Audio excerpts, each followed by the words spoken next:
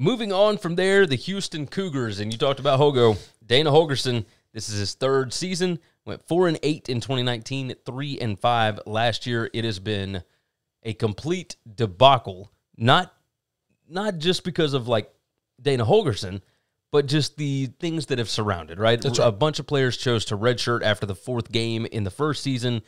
The next year was the COVID year, and they were ready to play in September and did not get to play until middle of October. I mean, It was just a disaster. They had a bunch of guys, or a bunch of opponents, have to postpone last minute on them. You know, we talked about that a lot last year on the show. It was just a disaster.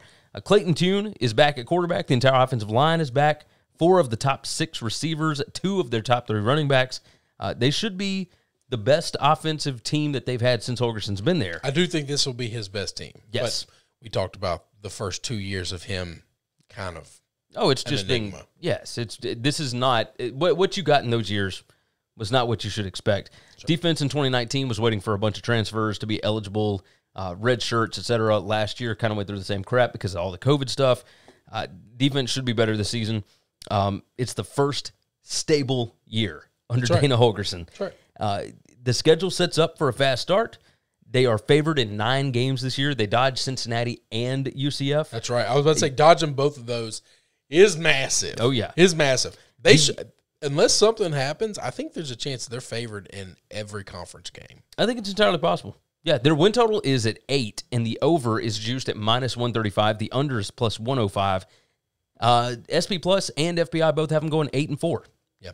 I think that's probably right. If you make me pick to go over or under, I'm going over. I would go over.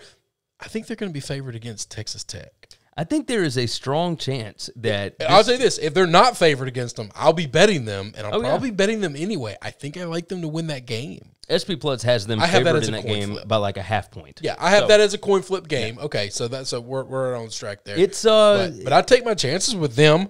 The only game on the schedule where they're projected to be more than a field goal underdog is Tulsa. Like at Tulsa. And even then, I think that they are still better than Tulsa this year. So I don't know. I got to see what Tulsa looks like because last year's Tulsa looked different than anything I've ever seen. And I don't know, is this the new Tulsa that we're going to get? And we're going to get there.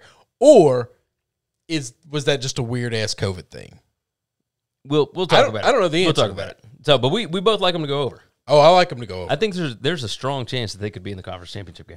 Yeah, I think, because of not playing one another, and Cincinnati and UCF have to play one another. Yes. That's the one thing that's going to piss me off. If one of those teams is undefeated and the other one has one loss to the other one, and then Houston gets in because they're in conference undefeated or whatever, like that's going to piss me off. I can believe that. I can believe it. But I like Hogo, so I'm okay.